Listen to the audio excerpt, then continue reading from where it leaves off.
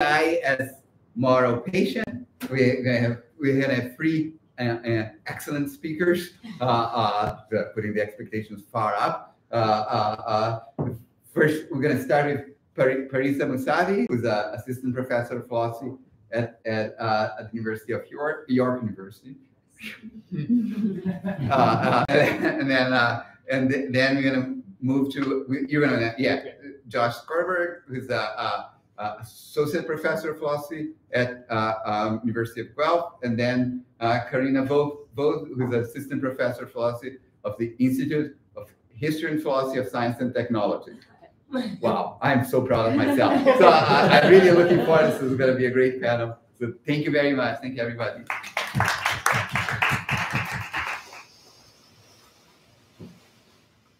Great. Thank you so much, Sergio. Thank you for inviting us here. We are here to talk about whether artificial intelligence or AI can or will become moral patients. And what we mean by a moral patient is something that is owed moral consideration. It's the kind of thing that can be morally wronged and needs moral protection. So moral patiency is a moral status that we think some beings have and others don't.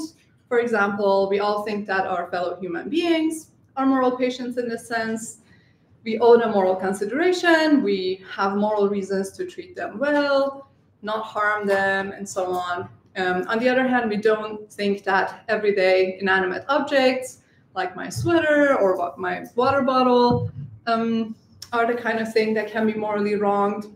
But this doesn't mean that you have to be necessarily a human being or a person to have this moral status. Animals, for example, are widely considered to be moral patients as well. They may not have as much moral protection as human beings, but as the supporters of animal rights would like to remind us, we do have moral reasons to treat them well as well. So our question today is whether AI can be a moral patient too. And of course, we are thinking about AIs of the future mainly, because people don't think that currently existing AIs are moral patients. But a lot of people are worried about this. They're thinking about AIs of the future, thinking that at some point, perhaps we might have to give them moral protections, legal rights, and so on. So my position about this question is that these worries are all unnecessary and ultimately misguided. And I, for one, am not worried about this, and I want to argue that you shouldn't be either. Before I get to the reasons why I'm not worried, I should clarify that I won't be claiming that it is impossible for an AI to ever become a moral patient. And my point isn't that an artificial machine being a moral patient is somehow inconceivable or logically impossible. It's rather that I think we don't have any good reasons to positively think that AIs will in fact become moral patients. I think the usual reasons that are given for this are misguided. So things like AI's increasing degree of autonomy and independence from us are not good reasons to worry about their moral status. Okay, the first thing I want to do is to define moral patiency a little bit more precisely, because there are some other concepts in the neighborhood that we have to distinguish it from. So I'll start with that. I said that a moral patient is a being with moral consideration and reasons to treat it a certain way. But if you think about it, there are moral reasons to treat objects like a sweater or a water bottle in a certain way as well. Somebody going around and just destroying water bottles isn't going to be exactly unproblematic, because it would be wasteful. Perhaps, it would belong to somebody and destroy someone's property. So why don't we say that the water bottle is a moral patient? That's because our moral concern in these cases is not about the bottle itself. It's because the bottle has some kind of use for somebody that we are worried about it.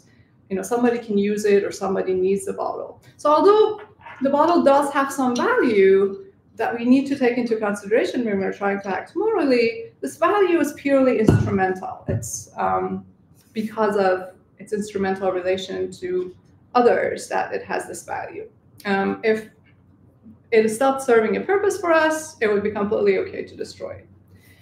In contrast, the concern that we have to our fellow human beings is not due to their serving any particular instrumental purpose. We're supposed to treat other people well, morally speaking, regardless of whether they serve a need for us. And precisely in virtue of the kind of thing that they are, and their status as moral patients, which is beings with intrinsic value, beings that matter in their own right as an end.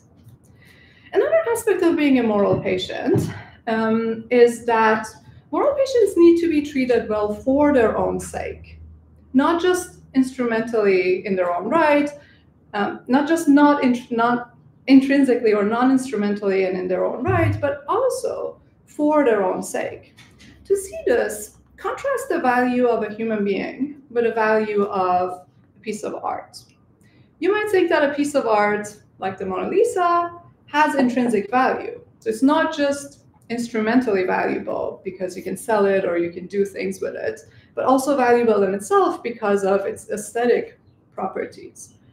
So you might think it's a good thing to preserve as an end in its own right, but this is not to say that we owe something to the painting for the sake of the painting itself. The painting itself doesn't benefit from being saved or being treated in a certain way, doesn't have an interest in being saved. So even when we value it non-instrumentally, the value of the painting is still a value for us. It's somehow tied to us and our ability to appreciate art, perceive aesthetic value, and so on. In contrast, the moral consideration that we owe to other human beings, we owe to them for their own sake. They benefit from being saved, being treated well. And things that are moral patients matter not just in their own right, but also for their own sake. Now, this aspect of being a moral patient, the ability to benefit or be harmed by our treatment, is very important for answering our question about whether AIs will one day become moral patients. Because this is a necessary condition that a future AI will have to meet in order to acquire the relevant moral status. It has to matter morally, not just instrumentally because of a purpose it serves, but in its own right. And it has to matter for its own sake, which is to say that it has to also receive benefit and harm. It has to have interests of its own that can be promoted or frustrated. The term that's often used to refer to this condition is having a good of one's own, or having interests, or having a welfare. Now, what kind of things already meet this condition? There's actually some disagreement about this. Some philosophers think that only sentient beings, which are able to perceive things and experience pleasure and pain, can be welfare subjects. So they think that if you don't have the capacity for subjective experience or consciousness, then you can't receive benefit or harm. In contrast, there are other philosophers who argue that sentience or consciousness is not required for having a good of one's own. And particularly in the context of environmental ethics, some philosophers claim that non-sentient living things, like plants, also can receive benefit and harm. So if you cut down a tree, you are in fact harming it, because even though it doesn't feel pain, a tree is the kind of thing that can benefit or harm from. It has the goal of growing, and it wants to continue to live, and so on. Wants to, in a sense. So it has a biological interest in staying alive. I don't want to settle this particular debate here. I determine whether sentience is required for having interests or not. But I want to argue that future AIs won't qualify for moral patiency regardless of whether sentience is required for having interests. So I will argue that even if non-sentient beings like plants can potentially have interests, we still shouldn't worry about AIs acquiring this status and becoming moral patients. And the way I want to make this argument is by starting from the case of simple artifacts, simple everyday familiar artifacts like my water bottle, which we can agree do not meet the necessary condition. And then I want to argue that no matter how much artificial intelligence you add to these artifacts, that intelligence is not going to take them any closer to becoming moral patients. So the first thing I need to do in order to make this argument is explaining why it is that we don't think simple artifacts have interests of their own.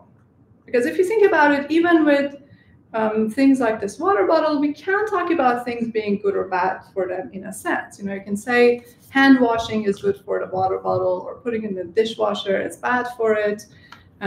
So why don't we think that the water bottle or any other everyday object or artifact has a good of its own?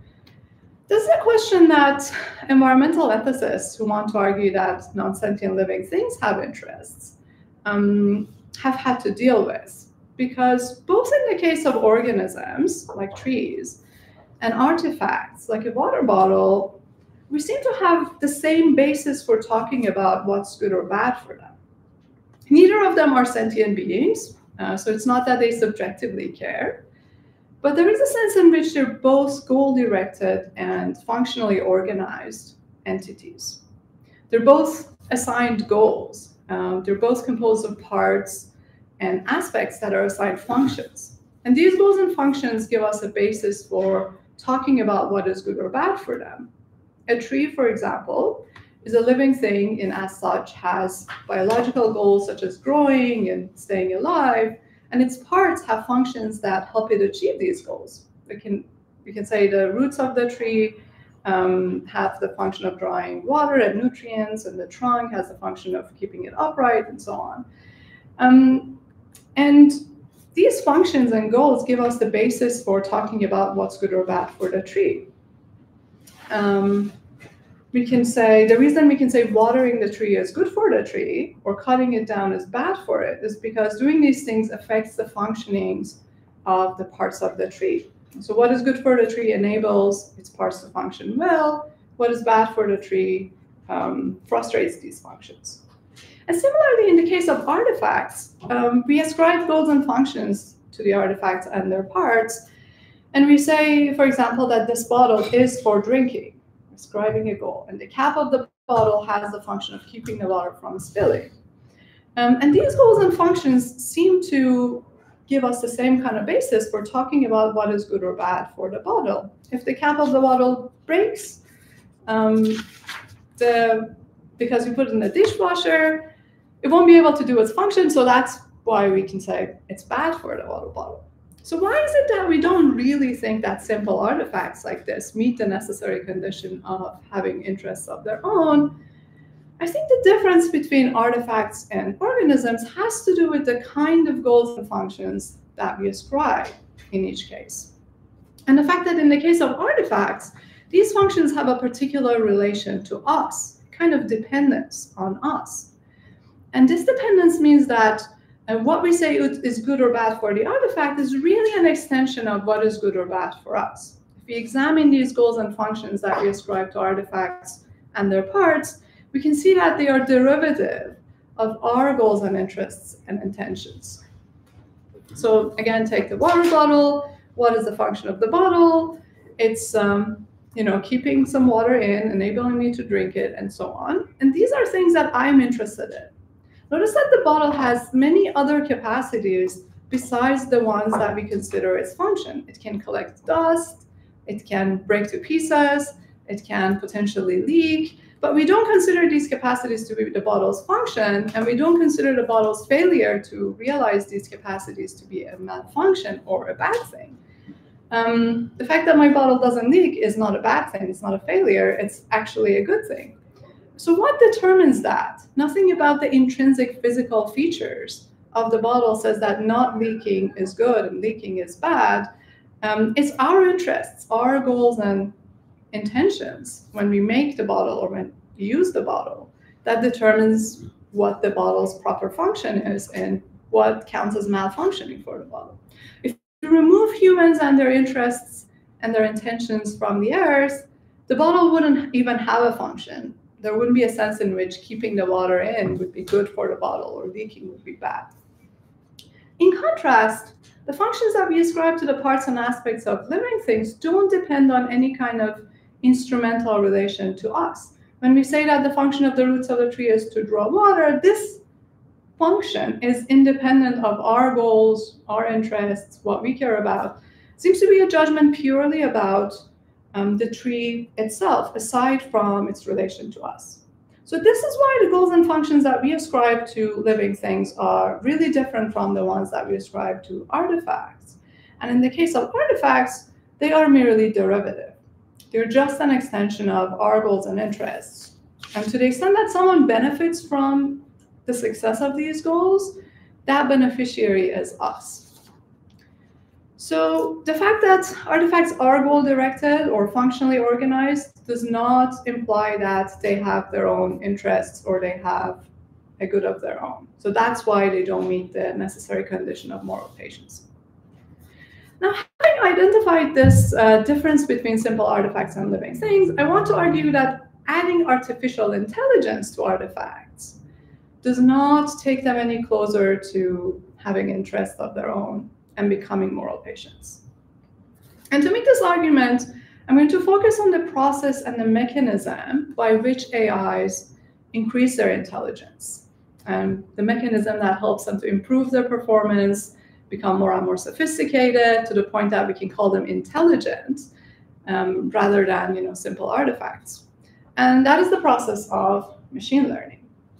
Machine learning algorithms are what enables a computer program to increase its knowledge and improve its way of solving problems. Traditional computer programs, which do not have machine learning, have a fixed algorithm. They get some input, they process it according to the algorithm that's already given, and they produce some output as a result.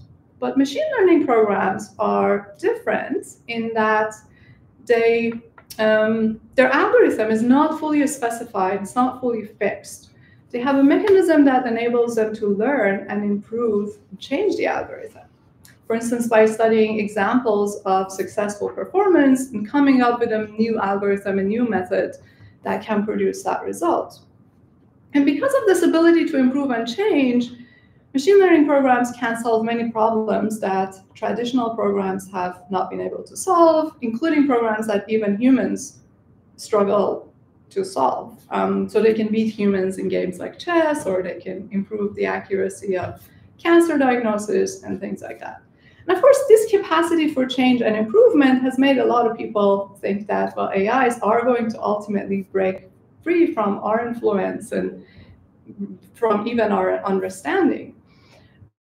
So this is kind of one of the reasons people think that AIs are going to become more and more independent. So they aren't going to be limited to the goals and functions that we define for them. And they're going to acquire new goals and functions that are not determined by us, at which point we would be forced to admit that they have their own goals and they have their own interests in the same way that living things have their own goals and interests. And so to illustrate this possibility, Nick Bostrom, who's one of the influential philosophers working on the future of AI, invites us to consider an imaginary machine learning algorithm that is tasked with making paper clips. Suppose it's an extremely sophisticated and skilled algorithm that's gradually been improving and optimizing its paperclip making process. And one day it learns that in order to make more paper clips, it needs to somehow safeguard its power supply to keep it from being shut down. So it generates a defense mechanism that makes sure no one can turn it off. And then it learns that the best resource for some key material that it can use for making paper clips can be derived from a resource that humans heavily rely on. So ultimately, it will even go as far as destroying us by consuming this resource that our survival depends on. And so in this way, the paper clip maker can kind of pose even an existential risk for us. But also, it really seems that we have a machine that is pursuing its own goals independently of what we value or what we are even aware of. However, as I said, I want to argue that this way of thinking about AI is mistaken. And if you look closer at this example and other cases like this, we'll see that the changes that result from machine learning do not make a relevant difference to whether algorithms really acquire goals and functions of their own, of the kind that can amount to having interests of their own and ultimately being moral patients. And the reason is that even though a learning algorithm can give rise to new goals and functions, these new goals and functions will still be derivative of our goals and our interests, in the same way that the goals and functions that we ascribe to the water bottle are derivative. To see this, notice again that a goal or a function is not just any capacity that something has or any behavior that something does regularly. So for example, just because the climate is changing and the global average temperature is rising, we don't think that the Earth has the goal of becoming warmer. Because when you ascribe a goal to something, there is an implied normativity. You're saying that it's supposed to do something, and not doing that would be a kind of failure. We don't think that the Earth not getting warmer would be a failure, because we don't think it's a goal. So similarly, just because an AI like the paperclip maker starts doing something regularly, like safeguarding its power supply or consuming a resource, doesn't follow that these are genuine goals for the algorithm. To the extent that it makes sense to see these things as goals for the algorithm, to say that the algorithm does really have the goal of safeguarding its power supply, it's because doing these things, it's because something like protecting its power supply is going to serve the goal of making paper clips. That's how we come to see that as a goal, is that there is an instrumental relation between keeping the power on and making paper clips. One is a means to the other, so keeping the power on becomes an intermediate goal, one that is a goal on the way to achieving this ultimate goal of making more paper clips. So the same way that I might have the goal of getting in shape, and as a means of achieving this goal, I can adopt the intermediate goal of going to the gym. So I can, this is how new goals can arise, but the status of the intermediate goal still depends on my further goal of getting in shape. If I stop caring about getting in shape, then going to the gym will no longer be a goal. So similarly for the algorithm, the status of the intermediate goal, like safeguarding the power supply, will be contingent upon the further goal of making paper clips. And this further goal is a derivative one that we imposed on the algorithm, because we presumably care about making paper clips and are interested in that. So the fact that the algorithm has now found new ways to achieve this goal, maybe achieve it more efficiently or more creatively or more robustly, doesn't make a difference to the nature of this goal, which is derivative of our goals and interests. So the learning process doesn't really give rise to any new ultimate goals or interests for the algorithm that are really the algorithm's own. So that's why I think artificial intelligence is not going to make the difference. Adding artificial intelligence to traditional artifacts is not going to make them moral patients. The process of creating intelligence, such as machine learning, makes artifacts better and better at what we can call instrumental reasoning or means-end reasoning. When AI is at its best, it's very good at taking the necessary steps to performing the task that it is given in a way that is fast and efficient, perhaps creative and novel. It can plan ahead, it can predict the utility of various steps. But there is no reason to think that any of that is going to make AI acquire its own interests, such that we could say that it genuinely receives benefit and harm. So this is why I don't think we have any reason to worry about AIs one day becoming moral patients, one day requiring moral consideration, protection, and so on. So I don't think we have any more moral reason that we already do in the case of water bottles. But people don't worry about water bottles becoming moral patients, of course. So they shouldn't about AIs either. So that's my... Thank you. So we're going to move straight to that. Yeah. Okay. HDMI. I will use slides. Oh, yes. So then, do you mind moving there just so that you're captured by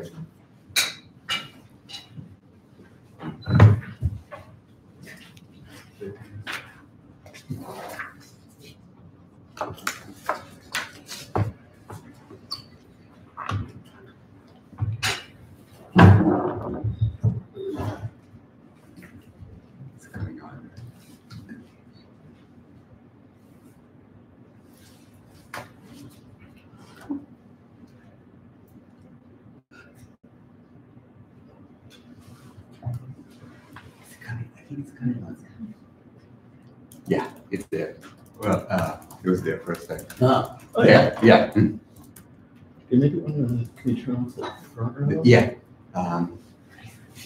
Yeah. Oh, perfect. Good. Still difficult to So see in on the that. video, it's not very clear. Maybe. Yeah, that's good. Yeah. It's a little better, yeah. Yeah. Yeah, well, thanks everyone for coming out like a beautiful spring day and right before a long weekend. I'm excited to be here. It's a topic that I've thought a lot about and didn't have the chance to, put pen to paper until this event. So bear with me as I work out some of the kinks here. Okay, so I'm glad Parisa went before me. So I have a sort of more permissive view, and so it'll be fun to work this out, I think, in conversation. So I think the question about whether or not AI can be a moral patient is a lot like Chomsky's famous question of whether a submarine can swim. And I think in both cases, there's exactly one right answer to those questions. And that correct answer is, it depends what you mean by moral patient, or it depends what you mean by swim. What I think I want to do in this talk is offer a kind of a limitivist argument about moral patiency and AI ethics. And so the suggestion will be that the way that philosophers have usually thought about the idea of moral patiency is not going to be helpful or desirable for dealing with some of the problems that are likely to be raised by AI systems. So why is that? Like why do I think moral patiency is not the right concept? So the first is this idea from moral psychology of what's known as moral typecasting. So this is a finding due to Kurt Gray and Dan Wegner. And basically what they find in this 2009 study is that people tend to perceive agency and patiency as inverses, right? Such that perceiving an entity as an agent, we tend to perceive it as therefore not a patient. And when we perceive something as a patient, we tend to perceive it as not an agent, right? So they're almost sort of mutually exclusive in the way that we tend to perceive these things. And if that finding is reliable and it's on the right track, it strikes me as exactly the wrong way that we should then be thinking about the kind of AI systems that are now being built and are likely to be built in the near future. Mainly, I think that there are cases to be made, as some philosophers have, that perhaps AI systems can come to have something like moral status or moral consideration or moral patiency precisely in virtue of their rational agency, right? So Patrick Butlin, has recently made what I take as a pretty convincing argument that sort of specified forms of model-based reinforcement learning agents are capable of acting for reasons in the way that philosophers tend to talk about the capacity of acting for reasons. And I think he kind of correctly diagnoses this tendency that you see a lot of this goal. We used to say a rational agency was this one thing, but so I guess we meant something else. And so I guess the sort of worry here is that if by patiency we tend to mean not agent, then that's going to be incredibly unhelpful for thinking about what kinds of obligations we might have towards AI. So I will say too that I think that moral patiency and moral status are often used interchangeably. And I think some of the same worries that I have about moral patiency will apply in a similar way to discussions about moral status. And so one of the arguments in the talk today basically is that very often when we talk about moral status, that's really just a shorthand way of talking about what Dave deGrazia calls the 4 R's. So rights, rules, reasons, and wrongs. And the claim for today is that I don't think it's going to be helpful to talk about something like moral status or moral patiency writ large. Instead, I'm going to urge it's more useful to talk about specific rights, rules, reasons, and wrongs that are going to be indexed to or aligned with specific capabilities of specific kinds of AI systems, right? So that's the claim I'll try to defend. And so to do that, I want to draw a parallel with a recent argument that's been made in the context of the bioethics literature, a sort of a limitivist argument about personhood. So this paper was just published a few months ago by Jenny Blumenthal-Barbie, sort of arguing for the end of using the normative concept of personhood in bioethics debates. And so there's 2 takeaways from this paper that I want to highlight that I think tell us important lessons about the case of what we might owe AI. So the first, she gives a couple arguments in the paper, but I think the one that's the most salient for these purposes She thinks that we ought to discard talk about personhood in bioethics debates, among other reasons, because it conflicts with folk intuitions or with lay intuitions about personhood. So I'll say a bit more about that. And second, she thinks that, instead of sort of trying to theorize what the nature of personhood is and then sorting entities into persons or not persons and seeing what follows, she suggests that we just ask more direct normative questions. And I'll give some examples of those, but this strikes me as exactly the right strategy for thinking about AI as well. And so by analogy, the argument for today is that I'm going to argue that we should sort of put an end to the talk of moral patiency in AI ethics. Right. So in this paper, Blumenthal-Barbie sort of does a little like autoethnography, right, where she's a bioethicist and she talks about research that she was conducting with family members of patients who were in like persistent vegetative states or minimally conscious states. And she says, like, look, I'm a philosopher. I come to these questions, through the lens of personhood. So in bioethics, going all the way back to the 60s and 70s and the abortion debates, right? Personhood was the kind of primary conceptual framework that we used to think about these cases. And they sort of designed these survey instruments to interview family members of minimally conscious patients through the lens of like personhood. And then she describes the experience of going to talk to these patients' family members. And, they just thought it was weird and even sometimes offensive. Like, what do you mean my husband's not a person? Like, how could you even suggest that? And so she says, it becomes very clear very quickly to her research team that like, there's just a very different sense in the way that philosophers think about the concept of personhood as it relates to what sort of moral or legal obligations we have to people in persistent vegetative states. And then the way the family members who are directly impacted by these conditions think about it. Right. So Hilda Lindemann has often, the feminist philosopher, has written, I think, pretty poignantly about this. So in her 2016 book, Holding and Letting Go, she describes the case of her, infant sister, 18 months old, who passed away from hydrocephalus when she was 7 years old. And she says, look, if you had asked the family members whether she was a person, we would have pitied you for being a philosopher and said, of course. Right. And so I think that this kind of conflict between sort of philosophical notions on the one hand and lay intuitions on the other is especially salient when we're trying to provide normative guidance, right? So when ethicists are trying to do the work of like making recommendations or sort of telling people what to do, it's just not going to be helpful to like dig in your heels and say, no, but like this is what the philosophical framework says and you're just mistaken, right? If you think that personhood isn't relevant.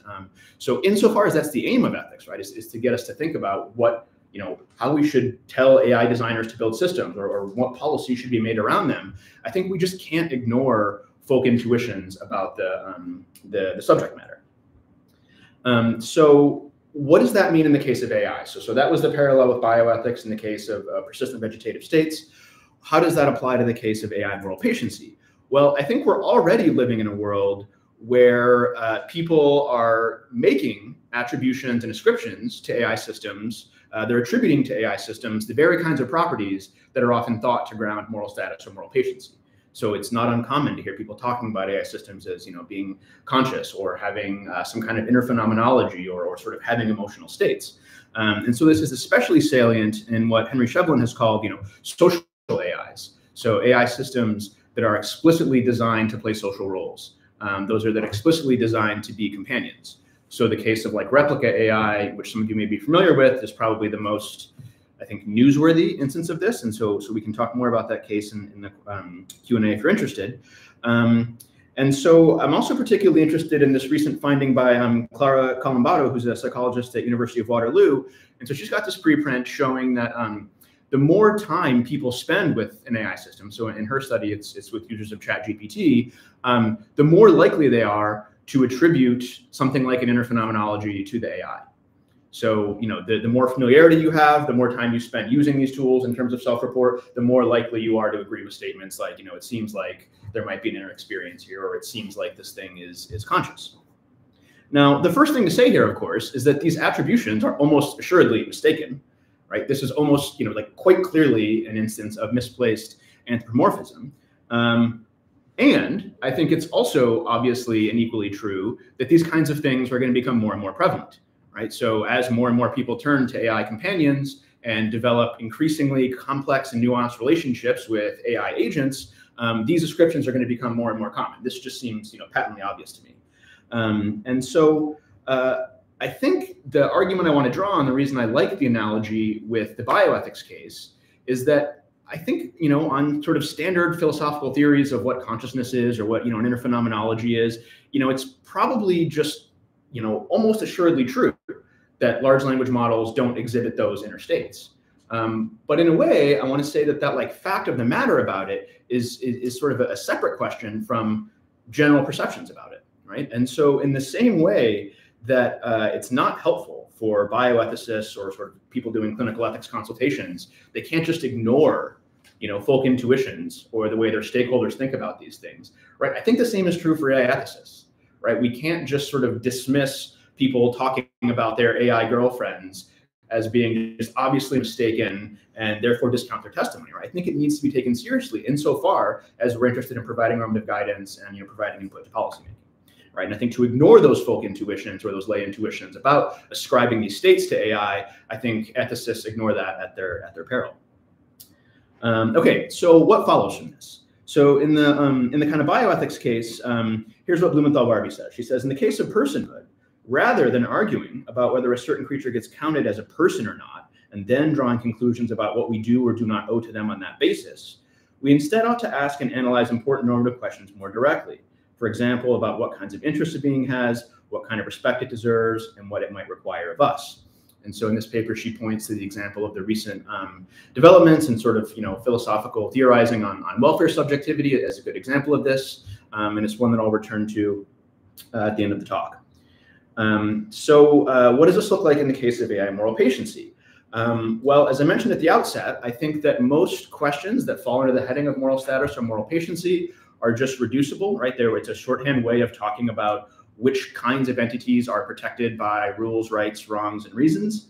And so what I want to do is sort of connect up some of the bioethics claims I've made with a recent paper by some of my collaborators, Walter Sinnott-Armstrong and Vince Conitzer, who point out that it's, for a theory of moral status, it's preferable to align the different features of an affected entity as the basis of different rights, reasons, and rules and wrongs that apply to that entity, right? So in other words, the rights that an entity has should be indexed to the specific capacities that entity has and the specific kind of vulnerabilities that entity might have. So for example, the right not to be caused pain seems to just require something like sentience, right? It seems to require the ability to feel pleasure and pain in the first place. Whereas the right to freedom presumably involves something like the ability to engage in goal-directed thought and making rational choices, right? So what I want to do then is just think for a second about the kinds of rights that babies have. Okay, so babies clearly have the right not to be caused pain. Right? This is probably in virtue of the fact that they are, mammals, and they have a, developed system, even at a very young age, for feeling pleasure and pain. So it's quite clear that they have a right not to be caused pain. Now, it's less clear to me that babies or infants have a right to something like freedom or freedom of movement. And so maybe one reason you might think that babies don't have the right to freedom is they don't have the right kind of access consciousness to sort of integrate considerations in the way that you would need to make a rational decision, for example, about what's a good time to go to bed, as any new parent will sort of be fully aware. They can't be rational about when it's time to go to bed and when it's good to be awake or asleep. And so I think that recognizing the ways that babies have some rights, but not other kinds of rights, right? They clearly have the right not to be caused pain. They clearly don't have the right of freedom of movement. That precisely explains why it is that it's not morally wrong to swaddle babies, right? Even though they're wriggling, they're sort of moving around, might make you think they don't really want to be swaddled. No one thinks you're a morally bad person for swaddling a baby. It's like you sort of know. I know you don't think it's going to help you sleep, but it's going to help you sleep. Right? But it's sort of not morally wrong to do that. And I think recognizing that the capacities that they have give rise to certain rights and not other rights provides a sort of really clean explanation of that fact. Right. So now I want to consider another case that's brought up in this paper by Walter and Vince. And so they imagine, that it's maybe in the not too distant future, and a sort of like robo vacuum is in the town square vacuuming noisily while you're trying to take a phone call. Right. And so you're trying to take this phone call, and maybe you just go to the robot and you just say, hey man, I got to take this phone call. Can you please just go vacuum somewhere else for 5 more minutes? And then, then I'll be off the phone and then you can come over here. right? And then so suppose the robot vacuum, decides that, well, actually, I'd be better able to achieve my own goals of cleaning the square if I indeed do go away and then come back later. And then the question they ask in the paper is like, well, does the robot now have a right that you leave in 5 minutes like you promised that you would? And my intuition is that it does. That it does have a right that you leave in 5 minutes like you said it would. And I think what's crucial about that right is that it doesn't depend at all on having anything like consciousness, phenomenal consciousness, subjective experience, qualitative experience. Right? So to sort of recap, right, if an AI cannot feel pain, it doesn't make sense to give it a right to not be caused pain. So the sort of right is indexed to the specific capacity. But even if it doesn't feel pain, that doesn't tell us, it's not enough to show that it doesn't have any other moral rights, because it might have other kinds of rights that are unconnected to like subjective experience. So if it has the ability to plan, then it might have a right to like not have its plan frustrated without good reason. It might have a right to have its promises honored. And notice that none of that depends on anything about the ability to feel pain or be conscious or not. So how Walter and Vince catch this out is they say, look, an AI that does not feel pain could still access information and use it to make choices about what's the most efficient way to clean this public square. It can have goals, it can perform tasks, subtasks within those goals. It could then have the kind of access consciousness that's needed for rational decisions. And that's the kind of thing that could be the basis for a moral right to freedom that seems just totally independent of like the ability to feel pleasure and pain. So you might just say like, whoa, wait a minute. Like Gus just said that, like AI robot vacuums have rights. Yeah, I did actually. Like that's the claim I'm willing to defend. And what I want to sort of conclude with is by suggesting that it's not actually that radical, and that there's nothing that's sort of that monumental about it. And I know it makes all these press headlines when we give robots citizenship and stuff. Like I don't think it's that newsworthy. Right. So here's the thing to remember that I think often gets missed in a lot of these debates about moral status. Right. Rights are not absolute. Almost no right we have is absolute. Rules can be justifiably violated. Reasons can be overridden, and what's morally wrong in one context is morally right in another context, right? So these things are not absolutes. So to say that an AI has moral status is not to say it's always and everywhere immoral to deceive it, coerce it, disable it, turn it off, right? It's only to say that it's morally wrong to do so when there is not enough reason to do so. Right? So my claim here is basically that in many and perhaps most cases, we are going to have more than enough reason to override the rights that we might assign to an AI system. Right? So to do this, I want to draw another analogy, another sort of parallel with Gwen Bradford's recent analysis on the relationship between consciousness and welfare subjectivity. So in her 2023 paper, she sort of is at pains, I think, and does this like I think a very convincing job of rejecting this really widespread view in philosophy. And Parisa sort of referred to this view, right? That consciousness is required for welfare subjectivity, right? So the idea of like, if you don't experience something as good, it couldn't be good for you. And she thinks that that view is sort of often taken for granted, but never really well motivated or defended. And so her claim is like, if you reject that view, it's definitely going to be the case that there's going to be this explosion of welfare subjects, right? So if you don't require consciousness for being a welfare subject, then it looks like there's a lot more things that all of a sudden count as welfare subjects. It may include robots, like in the thought experiment a second ago, it may include Roombas, some plants, and many other surprising things. This is counterintuitive, she says. If we assume, as is commonly assumed, that welfare generates normative reasons, it turns out that on this view, we might have reasons to make the world a better place, by giving robots more knowledge, providing them more opportunities to satisfy their desires, letting the weeds in the garden flourish, right? And so I think this sort of straightforwardly follows from the way most people think about welfare subjectivity and normative reasons. But her view, and it's one that I sort of want to adopt for the case of AI, is that it's actually not that counterintuitive. Right? There's actually not that much radical here, right? She says the reason is very simple. The value of relevant states is very small compared to the value of such states when they are possessed by conscious creatures, right? So everyone agrees that like it would be better to have a desire to sort of have a welfare good that you experience as good. So the example she gives in the paper is like, the prisoner who has a desire that their daughter flourishes. Now they're in prison, of course, so, they might not ever know, they might not ever have contact with them. And like everyone agrees that it would be good for the prisoner if his daughter flourished, and it would be even better if he was aware of it.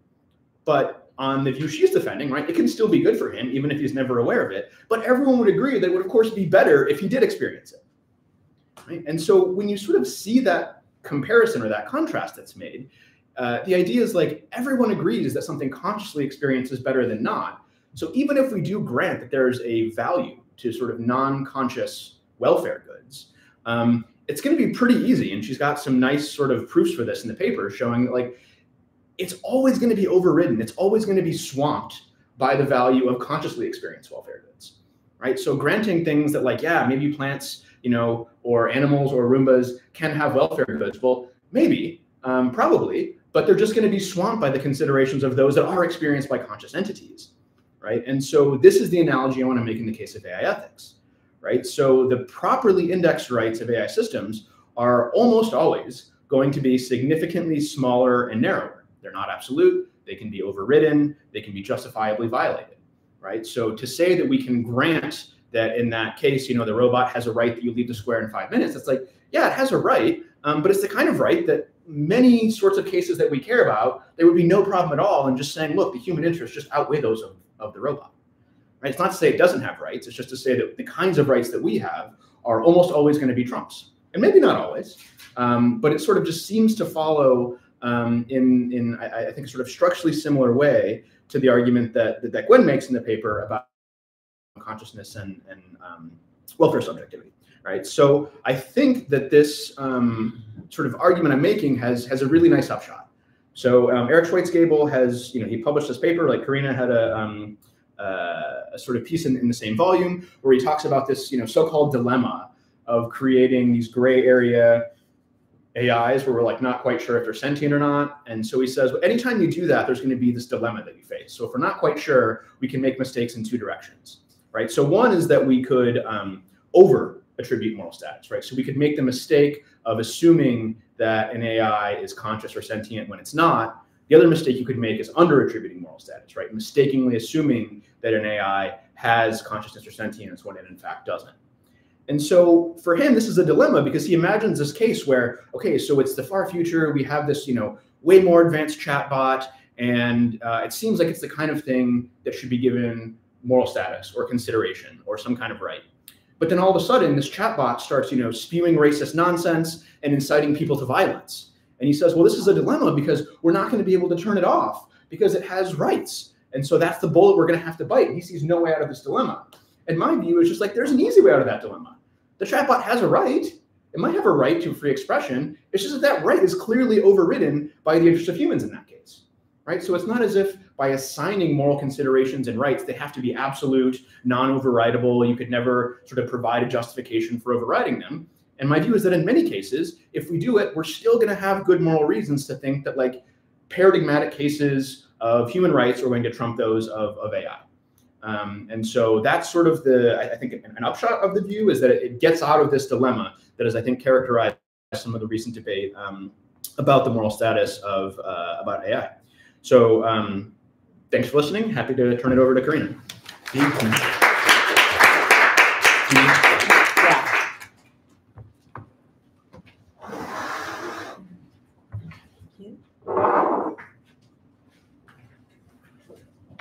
Okay, a second log set up here.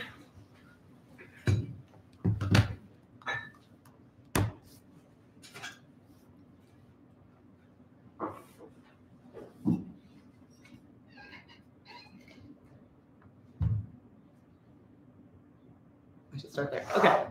Oh.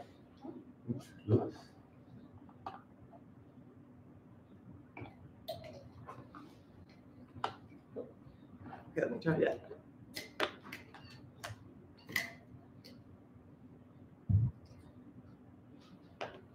It was working, right? Yeah. Okay. Yeah.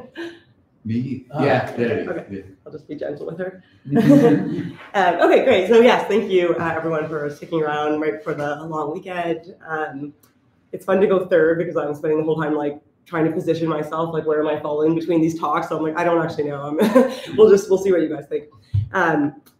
Okay, so yes, so thank you for having me, Sergio. I'm going to also introduce some sort of like new ideas, working it out. So I'm tentatively calling this the artificial moral patiency dilemma that I'll go through and articulate. It's not quite the dilemma that Gus just mentioned from Eric Schwitzgebel, although I will talk about Eric's work. So this is the dilemma as I see it, and I'll work through each of these claims.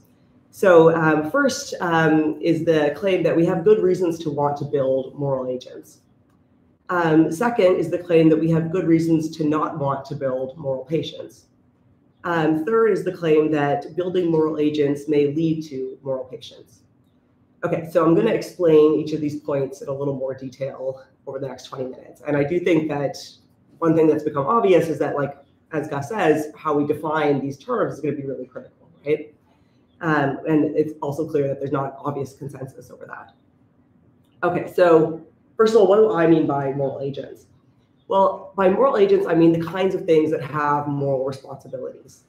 So moral agents have moral responsibilities. We can say that what this means is that they have the ability to knowingly act in compliance with or in violation of moral norms. And that's what makes one morally responsible for their actions or their failures to act in some cases, for example. Now, a further question we can ask is what grounds moral agency? So there's different candidate capacities that philosophers will offer. So you'll hear about things like goal-driven autonomous actions. We've heard a little bit about that today. Sometimes you'll hear about the ability to act in a way that can cause harm. Sometimes something more sort of cognitive, brutally cognitive, like intentionality. Sometimes the capacity to understand duties or the foreseeable harms of one's actions. So if one can foresee that harm will be caused, then one is a kind of moral agent and one should be responsible for the harms that they cause. Finally, as another candidate, to be genuinely responsive to a moral norm in some kind of robust way. So for example, possessing moral concepts might be necessary to be a moral agent. But generally speaking, all these things ground this idea that you could be held morally responsible in some way. Okay. Now, why should we want to build moral agents? So, and by build moral agents, I mean sort of artificial moral agents. So there's a couple of reasons that get cited in the literature around AI ethics. The one that I'm going to point to most obviously is the goal to build a value-aligned machine. So a value-aligned machine refers to a machine that reliably functions in a way that is ethically desirable or at least ethically acceptable. So minimally speaking, ethically acceptable. That's what an ethically aligned or a value-aligned machine would be. There's lots of very simple machines that we can say are ethically aligned, right? So if you consider just a simple soda pop machine, you put a loonie in, nowadays you put a toonie in, right? It spits out a soda, it's a fair deal, right? So it hasn't ripped you off. It's kind of in a really uninteresting way, it's ethically aligned, right? Another example, you think about ATMs, okay? You put your bank card in, you take out 20 bucks, your account gets dinged $20, fair deal. So these are some really sort of uninteresting examples of machines that we can say are ethically aligned. So soda pop machines, ATMs, ethically aligned, they reliably function in ways that are ethically acceptable. But when it comes to more advanced systems like artificial intelligence systems, what we're here to discuss today, deep learning systems, the situation gets more complex, right? So these machines are making moral judgments in scenarios of increasing complexity. So the question for people focused on value alignment is how could we build an AI system that we can trust to be reliably aligned to human interests? And that's a major issue in the current literature around AI safety and AI ethics, sort of its whole sort of sub-area, the value alignment area. So the value alignment problem we can say is the problem of how to build an advanced AI system that's ethically aligned. Some people want to say provably ethically aligned. It turns out this problem is complex for all sorts of complicated reasons, which I'm happy to say more about in the Q&A. But for today's talk, I just want to highlight the fact that many AI researchers feel that at least one potential solution to this problem, so at least for some advanced AI systems, that they're all, first of all, already autonomous agents, And second of all, that we should actually actively aim to endow AI systems with a capacity for ethical reasoning. That is a way of sort of working out for itself what might be right or wrong in a given situation, because this would enhance the capacity for the machine to be ethically aligned. So in other words, if we can build a system that is aware of when it's doing harm, or that can weigh out rights or wrongs, that can have some awareness of moral norms, that can possess moral concepts, we're going to be in a better position to have an ethically aligned machine. So that would be sort of one sort of reason that's often cited about why we would want to build moral agents. And in fact, you can disagree with that, which I think there's reasons to. But I think what one can't disagree with is that that is a reason that is being cited in AI safety literature. So there's like an active research program to build moral agents for the sake of making them more ethically aligned. Okay. Second, we have good reasons to not want to build moral patients. Okay. So what are moral patients? Again, lots of different definitions that we can consider here. But sort of most broadly speaking, in the sense that I'm talking about, moral patients have moral rights. So that's to say that their interests, in some sense, matter. They should not be wronged or harmed without reasonable justifications. So as Gus said, there's lots of reasons why we might harm or violate someone's rights. But the fact is that agents or beings that are moral patients have some kind of moral right that merits some kind of consideration. What grounds moral patiency, we can ask? Again, lots of different possible candidates. So typically what's pointed to is some kind of intellectual cognitive capacity. That tradition of pointing to those types of capacities goes back to at least as far as Kant. But in some of the more modern literature, what you'll hear are things like the capacity to will, the capacity for goals or desires, the capacity for some kind of self-awareness, right? And then one that's gotten talked about a lot today is the capacity to feel pain or suffer. So in other words, the capacity for some kind of phenomenal consciousness. Okay, so that's broadly speaking what we mean by moral patiency here. Now, why would we not want to build moral patience, artificial moral patience? A couple reasons. In the first case, creating artificial moral patience would mean creating more moral duties for us, right? So we're going to have more duties that are going to constrain us in important ways and that are going to expand on our own moral responsibilities. That might not sound that bad to begin with, but consider the fact that we do pretty terribly, I think, already at living up to the duties we have to the patients that do exist. So plants, animals, other humans, the things that we all can basically agree with are unquestionably moral patients. We're already struggling to live up to what some of those duties insist upon us. So the idea that we're going to be creating more moral patients seems, at least prima facie, like a bad idea. Okay, finally, another reason, if we unknowingly build artificial moral patients, we could cause catastrophic suffering. So this is something that gets cited by some philosophers like Erich Schwartz-Gabel, for example, and Henry Shevlin as well. It's a problem more broadly known as the problem of catastrophic AI suffering. So the concern is that we end up engineering a sort of catastrophic scenario for AI systems. So a world in which we have created thousands, millions, billions of AI systems that live these miserable lives of intense suffering, where they're just being told what to do all the time. Imagine if ChatGPT sitting there like, why doesn't somebody ask me how I feel? You know, like everyone's just telling me what to do. I don't want to come up with like what you want for dinner. So that's like a terrible life to live, right? So if we do end up building all these systems, all of our computers right now are like just sick of it. And this is suffering that we don't mitigate in any way, whether through ignorance or malice or indifference. That seems like a terrible thing to do. So indeed, on a lot of online forums in the effective altruism community, for example, but even in some more serious philosophical writings, you'll read about concerns that given the large number of possible future artificial beings and the possibility for intense suffering, the scale of AI suffering would potentially dwarf the scale of even animal suffering that we see in factory farming.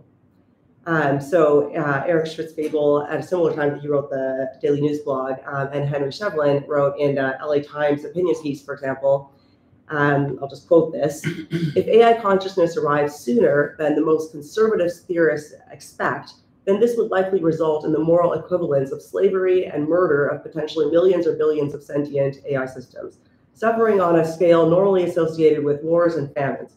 It might seem ethically safer then to give AI systems rights and moral standing as soon as it is reasonable to think that they might be sentient. But once we give something rights, we commit to sacrificing real human interests on its behalf.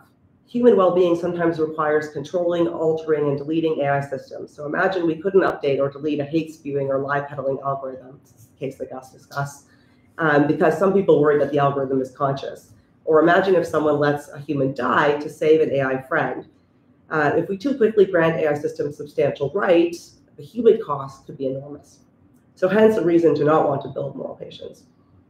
Okay, so I'm realizing I didn't time this talk and it's shorter than I thought, but maybe that's okay. So third claim, building moral agents may lead to moral patience. Okay, this claim is going to be essential for the dilemma that I'm building. So this is where the dilemma emerges. Okay, so these two concepts, moral agency and moral patiency, I think can be clearly separated, at least conceptually. I found the study you mentioned interesting, so we will talk about that. But for me, for example, it's very clear that adult humans, at least generally speaking, healthy adult humans are both moral agents and moral patients in the way that I've defined them. So we have both moral rights and moral responsibilities. But these things can come apart. So thinking about the example of babies and some animals, they might be moral patients, but they're not obviously moral agents, right? So when my baby smacks me in the face, which she does all the time, I don't hold her morally responsible. Some dogs, maybe they bite somebody. Sometimes we hold the owner morally responsible. We don't think, well, it's just a bad dog. They're more likely to be considered patients than agents. So I think there's a clear way in which those can come apart. Okay, so here's where the potential dilemma arises. Okay, so while these two concepts can be clearly separated, they might nonetheless be interrelated in practice in the following sense. Whereas moral agency is not necessary for status as a moral patient, it might be sufficient. So in other words, we can have moral patients without moral agents. We're used to seeing that, but it's a lot rarer to see moral agents without moral patients, without moral patiency. So the reason for that, I think, is that the very capacities that underpin moral agency might also justify a claim to moral patiency. So consider again some of the capacities that I mentioned: cognitive sophistication, goal-driven autonomous behavior, the possession of moral concepts, or the awareness of moral norms, for example. In the discussion around AI, this is important because if this is the case, then one risk of creating moral agents, which again, there's a movement to do, is that we may unwittingly create moral patients along that journey. So this is what I'm kind of tentatively dubbing the artificial moral patiency dilemma. So some possible considerations. I don't think this is an unsolvable dilemma, right? I think there's ways we can avoid this dilemma in a sense. In their LA Times article, Schwitzgebel and Shevlin suggest the following potential solution to a dilemma like this. They don't talk about this specifically, but you can kind of infer how they might respond to this. So to quote them, they say, "There's only one way to avoid the risk of over-attributing or under-attributing rights to advanced AI systems. Don't create systems of debatable sentience in the first place." They say that some will object to this on the grounds that it will hamper AI research and slow engineering progress.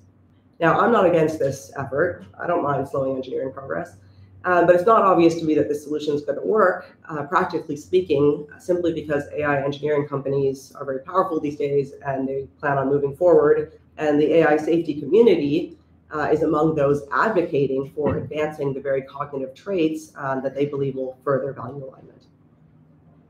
Okay, so just to conclude, the open question is, how do we build morally responsible and ethically aligned AI systems, which I think we all want, without also creating AI systems that have moral rights and that impose heavy duties on us?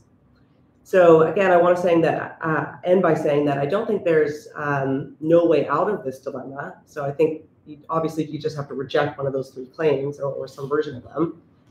So I don't think it's unsolvable. I do, however, think that the goal of building moral agents needs to be pursued very carefully and thoughtfully, or we're going to risk building moral patients along with them. And I also wanted to just put on the table here, since I was thinking this through a little bit after I made the slides, one possible example of where these concepts might come apart in a way that's useful is the case of group agents and corporations. So we seem to have, in that case, an example of something that's like a moral agent that has moral responsibilities.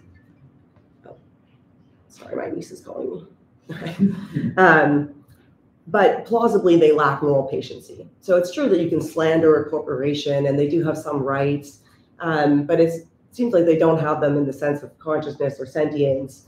So I'm not convinced that this is a great analogy for a few reasons, but I thought I would sort of float this for further possible discussion.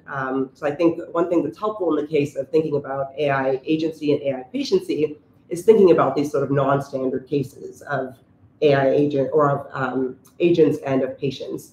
So non-standard in the case of non-human examples or cases where these things come apart. Okay, so I'll end there. Thank you. Thank you.